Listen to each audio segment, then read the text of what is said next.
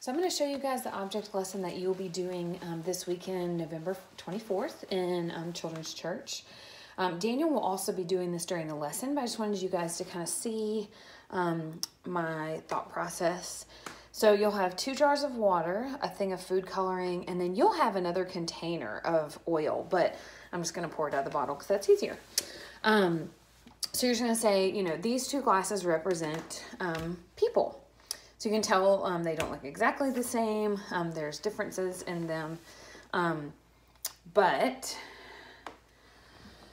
we're going to see what happens when one of them becomes a Christian.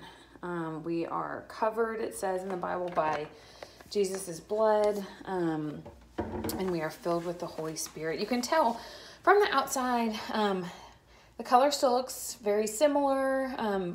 From the outside, if you couldn't see through these glasses, you wouldn't be able to tell that things are very different. But what is very different is their response to sin. So our food coloring represents our sin. You can see it's very dark, it's messy.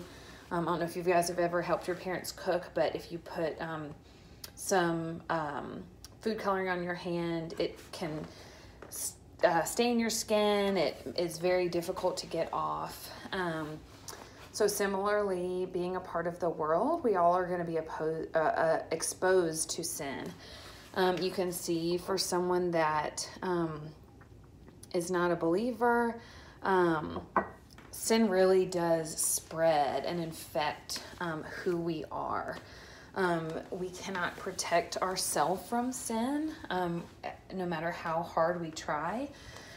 Just like the Pharisees who did not want to believe and obey who God said Jesus was and the way that he was making to fulfill the law, they instead tried, obviously without success, to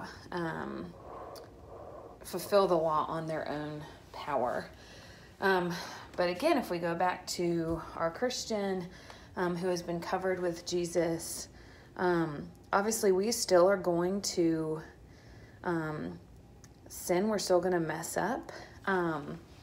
But just like how the oil is encapsulating the food coloring, Jesus on the cross accepted the weight of all our sins. So you can see now sin doesn't become a part of who we are.